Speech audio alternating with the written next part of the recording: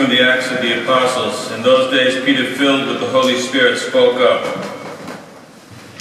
Leaders of our people and elders, if we must answer today for a good deed done to a cripple and explain how he is restored to health, then you and all the people of Israel must realize that it was done in the name of Jesus Christ, the Nazarene, whom you crucified, and whom God raised from the dead. In virtue of that name, this man stands before you perfectly well. This Jesus is the stone which was rejected by you builders, but has become the cornerstone. There is no salvation in anyone else, for there is no other name in the whole wide world given to men by which we are to be saved. The Lord be with you. A reading from the Holy Gospel according to St. Luke.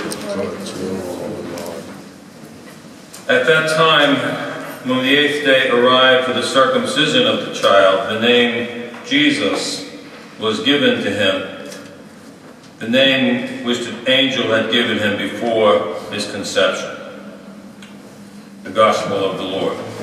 Praise to you, Lord Jesus Christ. Today's Mass is being offered for all the people of the parish.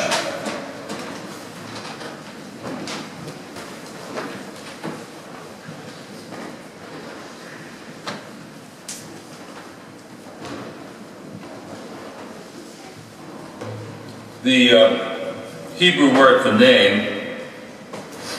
is linked to another word for breath. And in the scriptures, the breath of the person was the character of the person.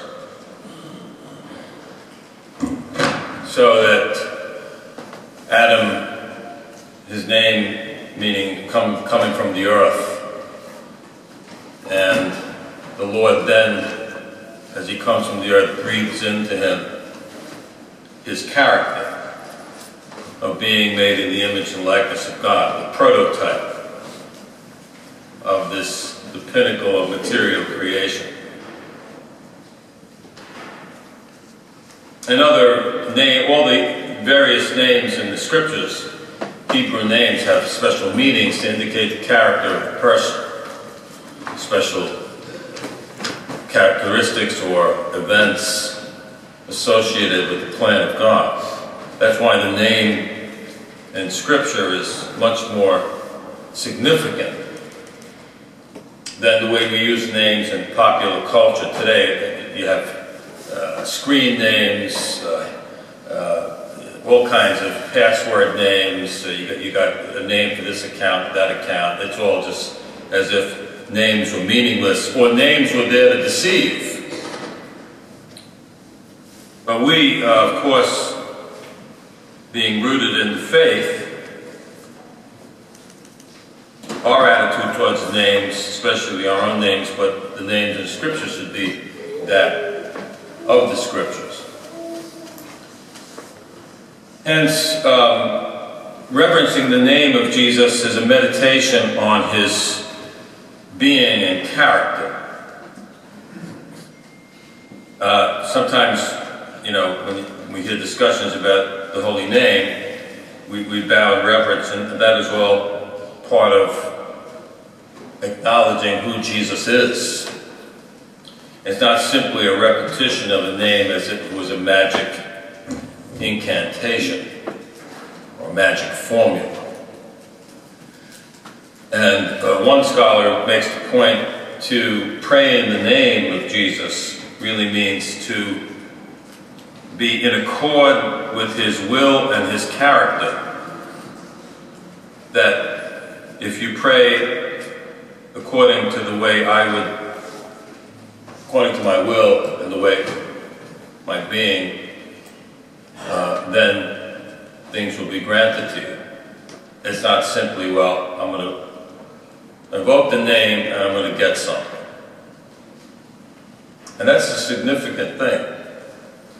So Jesus' name is he saves, coming from the verb to save. His whole being, conception, child in the manger, child growing up, is the mission of the salvation of the human race by dying on the cross and rising from the dead.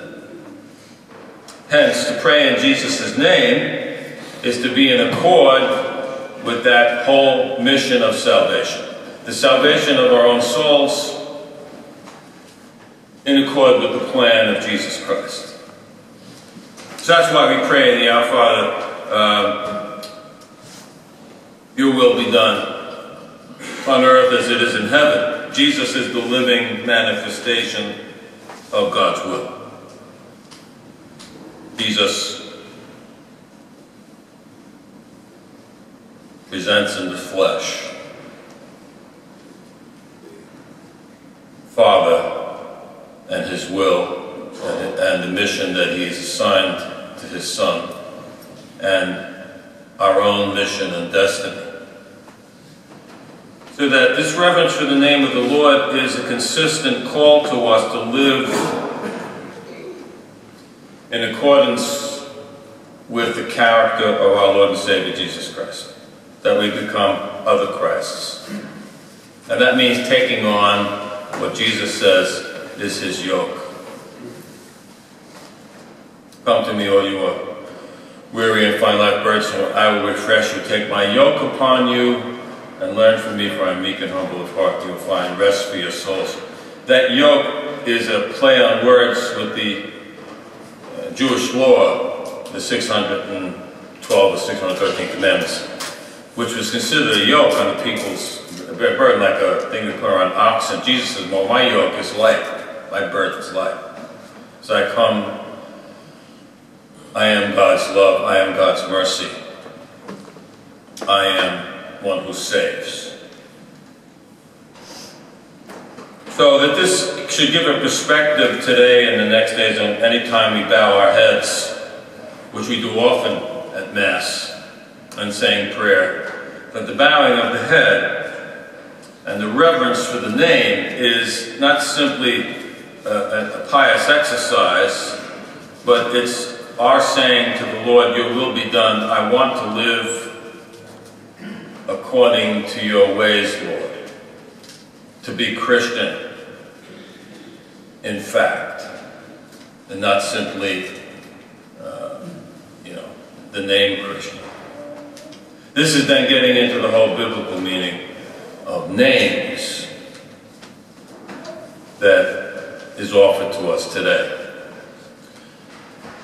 And then the scriptures remind us there is no other name in which anybody could be saved. Now we live in a world of indifferentism, easy salvation, what the Protestant pastor who was heroic, Dietrich Bonhoeffer, said many people live with the idea of cheap grace.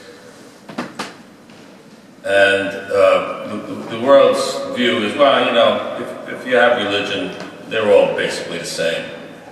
And doesn't really make any difference. And everybody's going to go to heaven anyway. God's pretty merciful. That's in the cultural air we breathe today. And many are taken over by this, especially in ecumenical discussions. Ecumenical discussions are not meant to be simply everybody sitting there smiling at each other. They're meant to really advance the truth claims that separate one group from the other. And this has been sadly lacking in many of these discussions. So the name of Jesus, his holy name, also recalls the uniqueness of salvation in his name, that there's only one person that people could be saved.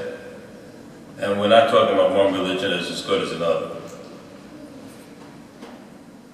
We look at truths and things that perhaps exist in other religions. In fact, there is There's a prayer in the ordinary form of the Mass for December 31st, which is, I don't know where it's, I think it has an ancient lineage. But it says, O Lord, in the birth of your Son, in the incarnation of your Son, is the beginning and the perfection of all religion. Now, that's an astounding remark. It's basically saying that before God became flesh, there was no religion. And if we meditate on the meaning of religion and salvation, we see, well, that had to be true. Religion is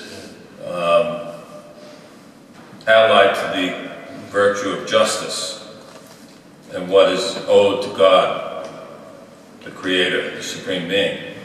And the human race was incapable of giving to God what he was owed. There were attempts at religion. Attempts because there was the inclination and then God's revelation about his various covenants with Israel, preparing Israel for the Messiah, and so forth. But until God became flesh, the human race had nothing to offer God that was what they would say equal to him, what he deserved, until the offering was he who saves. And then we could say, Lord, we offer sacrifice, here is your Son. And then the prayer said this is not only the beginning, but this is perfect religion. Not that we are perfect, but that our offering is perfect. It's a really astounding thing. So when we're at Mass, we are, in a sense, proclaiming that oration, that we are practicing true and perfect religion by offering the one whose name is He saves. And all this then is tied up in the devotion to the Holy Name, preached by Blessed John of Vercelli, a Dominican, and St. Bernardine of Siena, a Franciscan, in as part of their mission to reverence the name of our Lord. Now, of course, this takes on a third dimension. Reverence to the name, attempting to embrace the name by an interior life that's seeking to become Christ-like. There's a counterweight to all the blasphemy of Jesus' name and the sins against the second commandment. We live in a world of blasphemy and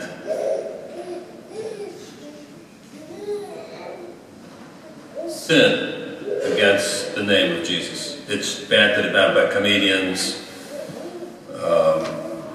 It's disrespected as if mentioning Jesus' name was a terrible thing, a curse, a bad word. And in many public schools, in many public sectors, if you mention Jesus' name, it causes horror. You can't say that. You can't say that name. So, reverence to this name takes on the added dimension of reparation for all this cheapening or this attacks against his name, simply looking to wipe his name out. And giving it the proper reverence and due in our personal lives, and witnessing that name to others. I mean, in many sectors, the name of God is considered offensive. Think about that. In sectors of our country, if you say God bless you, you have some folks out there that you would think you told them that you were cursing them. This is how ridiculous and evil things have become in some sectors of our country. Now, that's also consistent with the view which I mentioned yesterday at Mass of this administration, that their idea of freedom of religion means you keep it in the four walls of the church. In the Constitution, the Bill of Rights, that word, freedom of religion, means you just keep it in the four walls of the church, but it has no place in public square. And we could never consent to any of that. So today, it gives us an opportunity to meditate on the meaning of our Christianity, the meaning of our baptism and confirmation, and all the things of what an interior life hidden with Christ in God means. And that a person who's doing that will instinctively reverence the name and be drawn into the biblical perspective of the seriousness of names. So let us today beg for the graces that in our own personal lives we are people who reverence the name and carry that out in our world. And as we bow our heads and as we mention his name, always in a spirit of reparation for those who blaspheme that name, who discard that name, who trivialize that name, and in this way stand for Christ as we continue to celebrate these great days of the Christmas season.